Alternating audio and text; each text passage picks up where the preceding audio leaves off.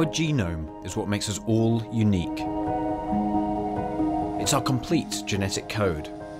Every single protein, every cell in our body is programmed by our genes.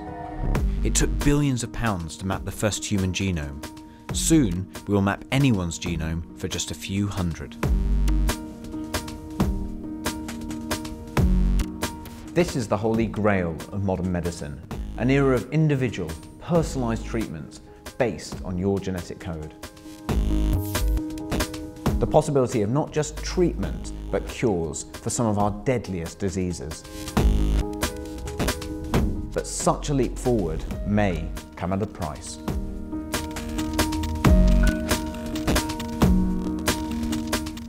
The history of medicine is one of blanket treatment for disease across whole populations.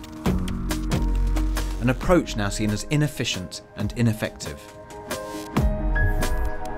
The advent of quick, cheap genetic sequencing will mean that the treatment of disease can be targeted to individuals. One of the first examples of personalised medicine is for a cancer called chronic myeloid leukemia, which develops in people with a specific genetic defect. A drug was developed to treat the results of that genetic defect. Now that was a disease that killed 100% of people who had the disease. And with the introduction of the drug genetically targeted, it went almost immediately to 95% of people with that disease got complete remissions. So that's the kind of result you can get from targeting your therapies, understanding the underpinning mechanism of disease, and changing the whole way we do medicine.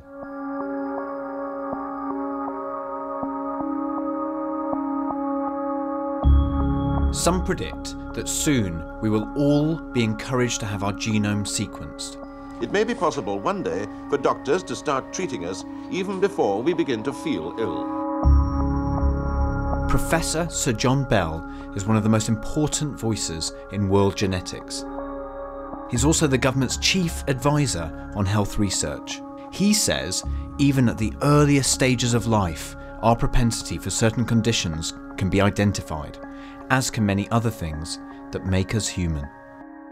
It's now possible to take a blood sample from a pregnant mom to reassemble the genome of the fetus, so you can use it for screening for conditions like Down syndrome.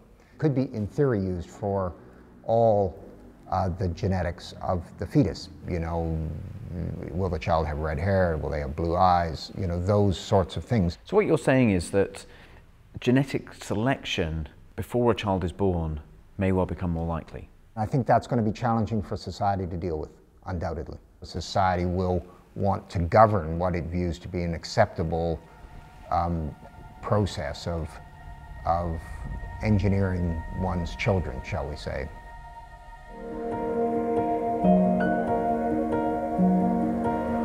The ethical dilemmas do not end at genetic selection.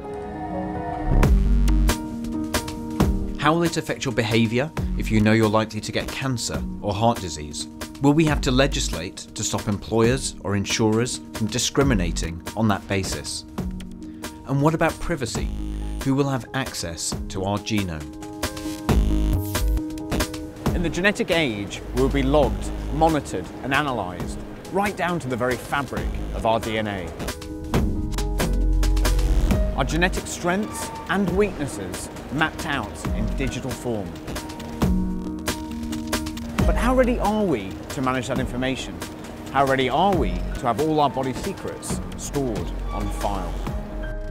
The genetic data that we're talking about would be available for people to use to develop new approaches to diagnosis and therapy, which I think is in everybody's interest. The digital age is allowing us to do that. There's an enormous amount of information available that could actually lead to your identification and people knowing things about you that you would prefer them not to know about you as a person. I think the risks of that properly managed are extremely small.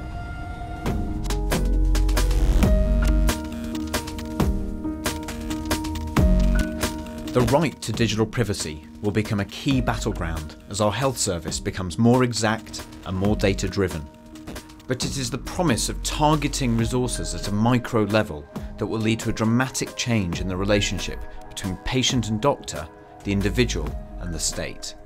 All that moves this healthcare system from a healthcare system which was wholly appropriate for the 1950s and 1960s, but which now has to move to another paradigm. And I think individual ownership of their healthcare issues will be driven by the genetic revolution. The potential benefits of the genetic age are vast. So too are the ethical issues that lie ahead. If we can set aside our preconceptions about how our health system should work, we will unlock a new era of personalised medicine.